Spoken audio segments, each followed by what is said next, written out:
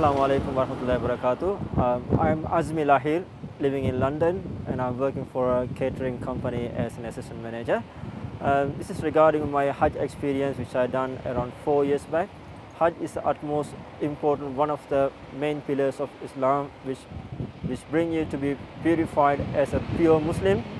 And once you are eligible, we must do it, which is a whole brotherhood experience as a whole. That's the only one place you realize how worth the Hajj is, how important about the world, universal brotherhood, and what are the circumstances and incidents where our Prophet ﷺ and all the Sahabis went through about their hardship, and we realize all our hardship.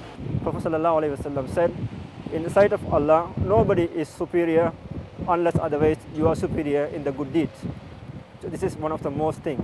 As well as in Mina, you all get together, you all like follow what all the Sahabis went through. As well as in the Arafah, when you stand in the Arafah, this is the ground which remembrance of the Akhirah. From that day onwards, mashallah, we see a big improvement in our lifestyle, in our personal experience. Personally, we improve ourselves in order to improve our community. Assalamu alaikum.